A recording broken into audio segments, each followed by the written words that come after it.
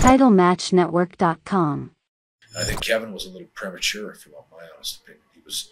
He was going to get this push that he needed 6 months later rather than 6 months earlier. And I think things would have been different for Kevin. He was just starting to climb, Kevin Nash at that time, Diesel. But so then I went into Diesel. 95. I think. I'd worked with Kevin in the King of the Ring before I worked at Backlund, and I think brought a lot out of him. Like, you can see a huge improvement from Kevin Nash the time I worked with him. You watch when I worked with him, and then you watch when he worked with me the next time, and you tell me he didn't learn. And he learned that from me. I think a lot of it from me. And I was the guy that taught him psychology and taught him how to pace yourself for a match and how to build the lefts and the rights and how to swerve everybody just a little bit here and then come back over here. And I brought a lot of Kevin's best qualities out. And I remember he called me up before we had the King of the Ring, or the Royal Rumble match in Florida somewhere. Right. He was bombing as champion, and mostly on account of the fact that him and Bob didn't have a good chemistry. And I remember I told him, I said, don't worry, just trust me, and I will make sure that you don't fall any further than you already have, because he was plummeting kind of as champion. And I think it shows a lot for what kind of a character I was in the ring with Kevin Nash, because I did like Kevin and I had respect for Kevin. I actually wanted Kevin to get over. I didn't have a problem with Kevin. And I went into that match and did everything possible to make sure that he didn't lose any of his babyface edge, right. To make sure he never looked too weak, and at the same time make it look like a real contest. All I know is, like, I always use this parallel when I was talking about Bad News Allen or Bad News Brown. If you were an 8 going in the ring against Bad News Allen, and by the time you came back to the dressing room, you were a 2. Whereas when Kevin Nash worked with me in every match, but in particular that one, he was about a 3, and when the match was over, he was like a 6. You know, he was over a little better than he was, and it was like a stopgap for him. And then I can't remember what happened to Kevin after that. He dropped the belt to Shawn, didn't he? Or no, maybe he worked with Shawn. Shawn worked with him at the WrestleMania. Of course, that's when I worked with Bob again in the I Quit match, which was a disaster. I think my worst pay-per-view I ever had. It wasn't Bob's fault. It was just a poor concept. Right. They with Piper and the mic and all that was awful.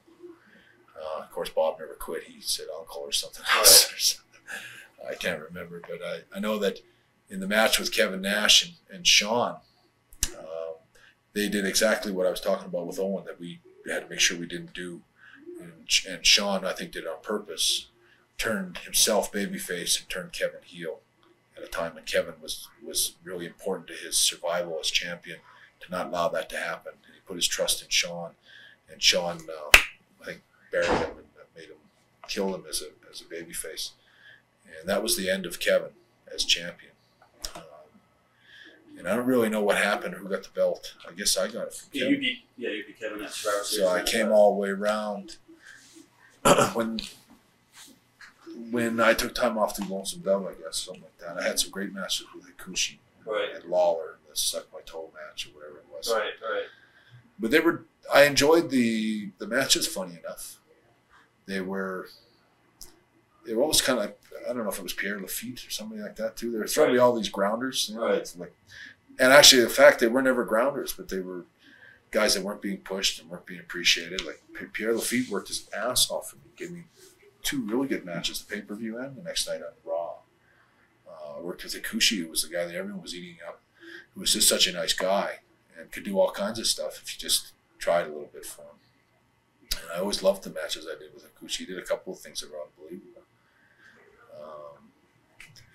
But then anyway, all I remember is I ran an idea by Vince about,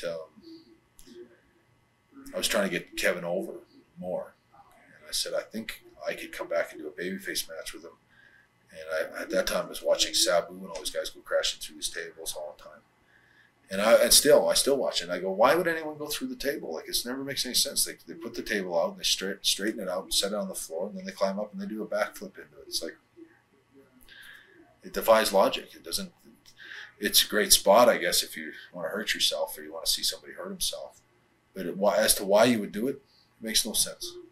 never did, or at least very few times I ever saw it. I always felt sorry for somebody doing it because it never had any reasoning behind it. And I thought about it. I said, if I was going to go through a crash into a table, I'd make everyone never see it coming, and I'd make it be so important. I'd make it big. I think that's such a pivotal part of the match. And I thought about it. I said, it'd be great if Kevin was pulled me up and I went for a small pack and I beat him like on a fluke and I'm out cold kind of thing. And then he waits and waits and waits to get me. And then maybe when we finally work, I drop the belt back to him, because that's how I always worked. Whenever I was going to beat somebody, it was always the idea of returning it, giving the belt back, which is the same thing I had with Shawn. And so that's what I thought. So I'll drop the belt back to Kevin at the WrestleMania. And of course, Vince calls me about 2 days after I give him the idea. And it's like it's his idea. It becomes not my idea anymore. And he goes, I got this idea where you do that thing with the table and you win the title and then you drop it to Shawn at WrestleMania. So that's when the end of Kevin, like they were pulling the plug on Kevin as champion.